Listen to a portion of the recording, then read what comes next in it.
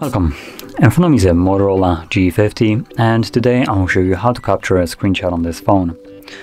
And to get started, simply open up the content that you wish to capture.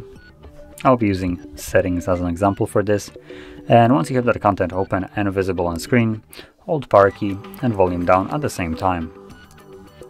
You'll get this image right here. You also get a sound to it, but I have it muted so we can't really hear anything. Now obviously you could see there are a couple options visible next to that screenshot, so I'm going to do that once again. And you can see we have edit, tag and delete along with the scrollable options. I'm going to go back to it once again and tap on it. And as you can see, it just scrolls down and you get to press stop to stop it from obnoxiously scrolling down in a way too fast pace. Now, when it comes down to scrolling or scrollable screenshots like that, this is obviously the worst and absolute garbage way you can possibly implement this.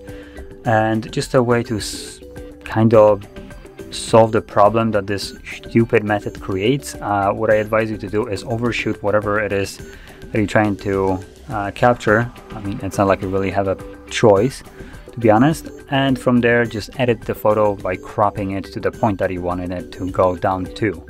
So obviously, if as an example you want to go from settings, or let's just use again the settings as an example. If I would want to create that scrollable screenshot all the way down to, let's say, accessibility right here, I'm gonna do that once again and just kind of demonstrate it.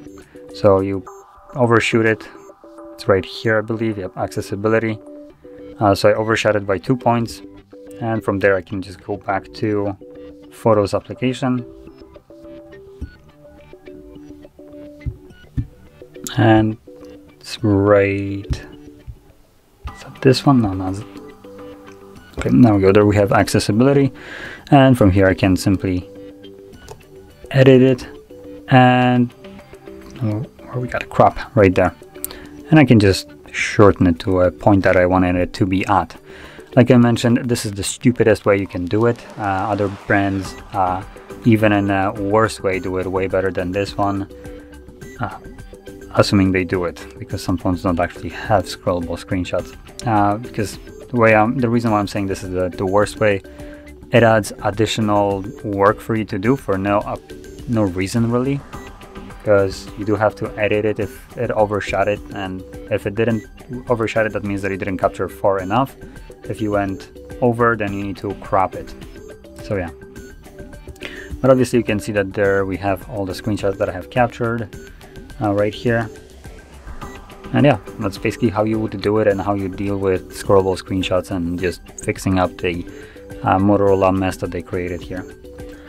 So anyway, if you found this video helpful, don't forget to hit like, subscribe, and thanks for watching.